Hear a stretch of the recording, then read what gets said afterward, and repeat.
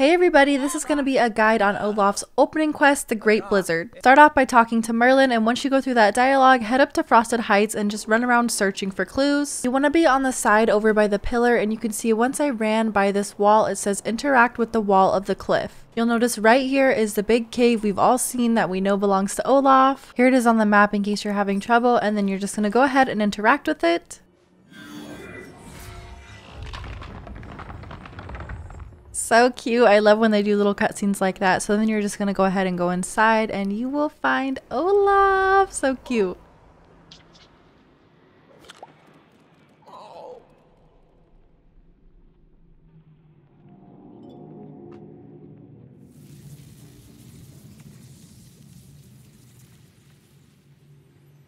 Go ahead and talk to him. You're going to find out that his nose and buttons and arms were all stolen, and most of that by squirrels. So then he's going to have you go and chase down the squirrels. Head outside, and what you're looking for are the little like purple memory looking squirrels like this, the dark ones. Just run up to them, spam your interact button. You might have to kind of look around because they're kind of running all over. There is 4 of them total, so you'll see the different items popping out of them as you interact on them. And for some reason they seem to always be right on top of like a flower or an herb or something. So just pick it up because it's in the way.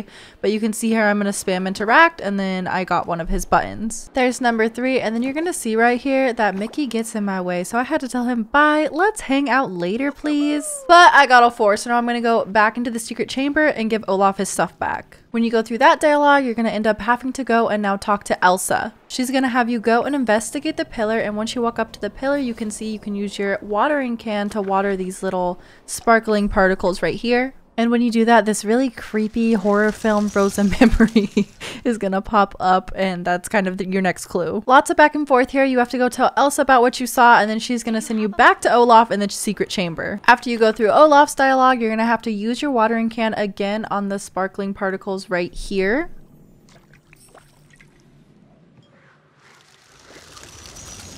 And we have another really creepy memory. I'm just kidding. It's really cute and funny. I love how they do this with this game, but it's definitely like a little bit creepy. Imagine that happening in real life.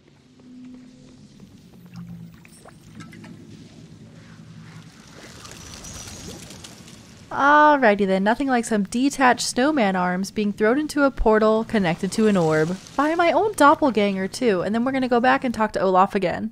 He wants us to find a book about portals, so you see there's a bunch of now sparkling books on the ground. It's not going to be this one. I thought it was. It's actually going to be this one you'll see in a second, but it's cool because you so far seem to be able to keep these books. So I have like multiple books in my inventory, so pick up as many as you want, but the one you're looking for is over here against this wall. The book is called So You Want to Open a Dark Portal?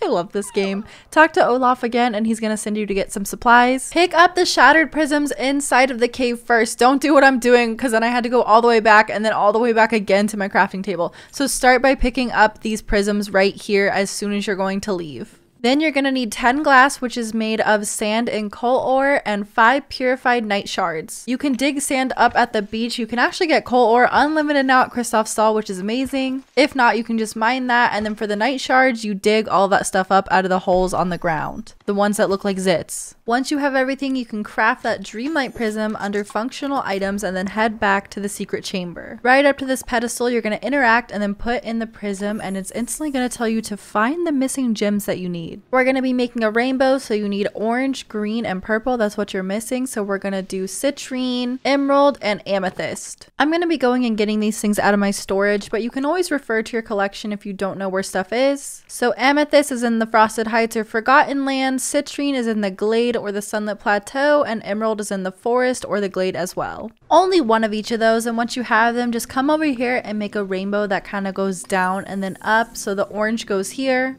Then the green is going to go closest to the portal, and then the purple back up at the front. And then once you put all 3 of those in, another crazy cutscene is going to happen.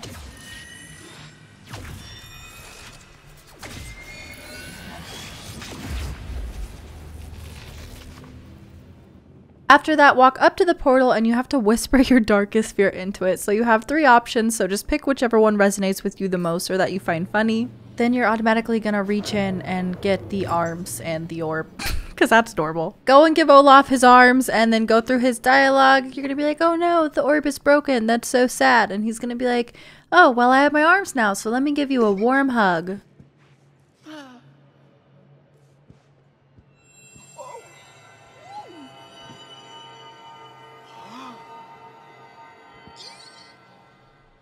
I'm not gonna lie, that was freaking adorable. I love that cutscene. And then, oh my god, the love of your hug actually fixed the orb. I'm not gonna lie, this is a plot twist I did not see because I expected fixing the orb when they said it was broken. I was like, oh, so that's gonna be like more quests.